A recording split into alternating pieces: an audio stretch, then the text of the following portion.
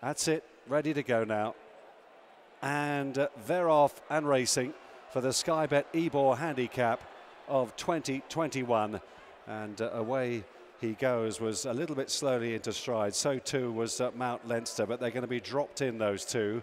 And the early pace is coming from Yukon Glen, who finds his way in front by a couple of lengths. Racing apart from them on the far side, though, from his high draw is Eagles by Day. He'll gradually come across.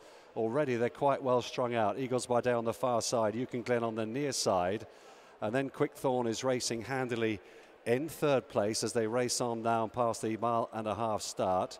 Roberto Escobar is amongst the leaders, so too is On to Victory. Shanro's not too far behind the leading group as well in the green jacket. And then just behind this, the leaders then is Pablo Escobar in the white cap, and also Tribal Craft is weighted with out towards the rear of the field. Alanak, his stable companion, is in the rear half as well, followed by Ilarab. Miran is in there on the rail too, and the Mount Leinster in the red jacket. Just about the back marker here for Jason Watson as the runners head over on the far side now, down towards the mile start. So Humanitarian has come through now to take over from Yukon Glen, with on the outside now Blue Cup in the green cap. Joining in fourth place, Eagles by Day. Quick Thorn and then Fujairah Prince, last year's winner of the Grey, is next. Then On to Victory. Roberto Escobar in the green cap is followed on the inside by Shanro, and then comes Makawi, who's normally a front runner but is restrained today. Miran is on the inside towards the back. Global Storm is another one that's weighted with Ilarab on the inner. Sonnyboyliston is in the rear quarter of the field as well, as indeed is Mount Leinster, who still hasn't made a move yet. Jason Watson rather at the back of the field. Max Vega's out towards the back as well in the red jacket with quite a bit on too, as they turn down towards the entrance to the home straight. So about 12 lengths between first and last, and Blue Cup leads them in the Sky Bet Ebor here. From in the inside then Humanitarian in second place. Yukon Glen still in there pitching. Quick Thorn, Eagles by Day, Fujairah Prince and Roberto Escobar in the green cap getting into it. Just behind these then On to Victory, followed then by Miran, who's staying on in the white sleeves.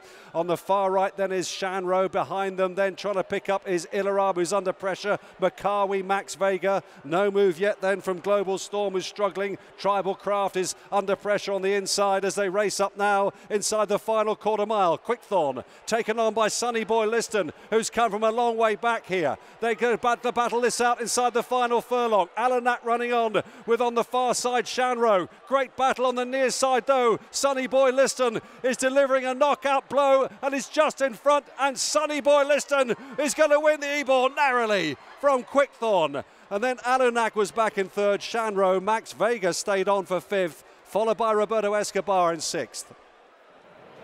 His Sky Bet Ebor success with Sonnyboyliston is the latest landmark victory for Ben Coen in his talented jockey's burgeoning career. Many, many congratulations, Ben. Talk me through the race. How did it develop for you? Thanks. Look, I jumped smart and took back, but I thought I was a bit actually far back, and there was a couple keen and a bit of pace got injected, so I was happy enough then. But he raced very lazily, and 3 out I gave him a kick, and he really picked up for me. He was able to take the gaps when they came, and he idled a bit when he got there, but I'm still pinching myself that he won, so no, unbelievable.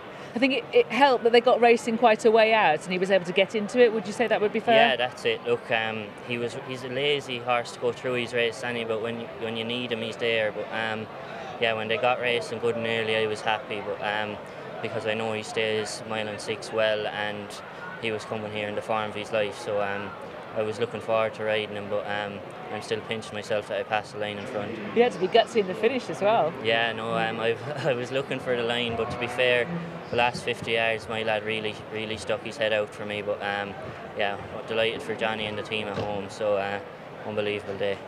Tell me about working for Johnny, because from the outside it looks to me that since you and he have hooked up, it's given you a huge amount of confidence and taken your career to another level. How do you feel it's gone? Yeah, no, definitely.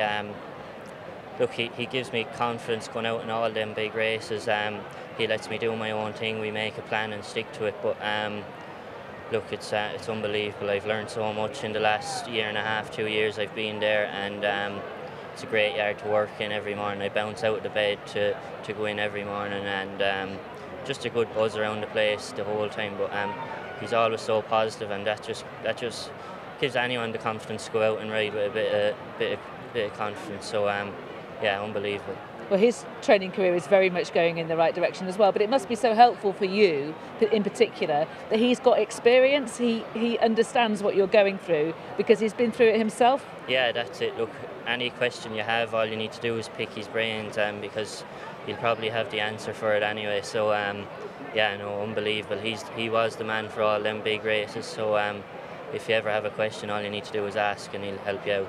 And has he helped you as well with managing your weight? Because as I understand it, Franbo is saying to me that you've got the better of that. You know, it was something that used to trouble you, but now you're on top of it. Yeah, no, definitely. Look, he doesn't push me to do weights. I don't want to keep it at 9 stone during the week. And if I want to do a bit lighter in the weekends for the bigger races, he says do. But yeah, he was there struggling with his weight as well. But since I've been in Johnny's, it's really levelled out, and I'm enjoying it a lot more. It's about having a long career, isn't it? A long-lasting career. Yeah, that's it. Look, he doesn't force you to do an extra 2 pounds lighter than you need to be doing, so that's a big help. And from your perspective, you must be pleased with the way things are going. Your first Ascot winner, Ottoman Emperor, a really significant success at Goodwood, and now success here at York. That must be, you must feel proud of yourself for getting to this level. Yeah, unbelievable. Look, I love coming over here to ride in the big races, and to come home with winners is icing on the top of the cake. But yeah, I'm still pinching myself with all these winners, so delighted. And now he's talking about the Irish St Leger. That would be good, wouldn't it? Yeah, he's entered in that, so look, hopefully he bounces out of this well, and I think he'd have a fighting chance now. Okay, well, it's great to talk to you, Ben. I look forward to talking to you many more times in future after significant races. Well done. Thank you.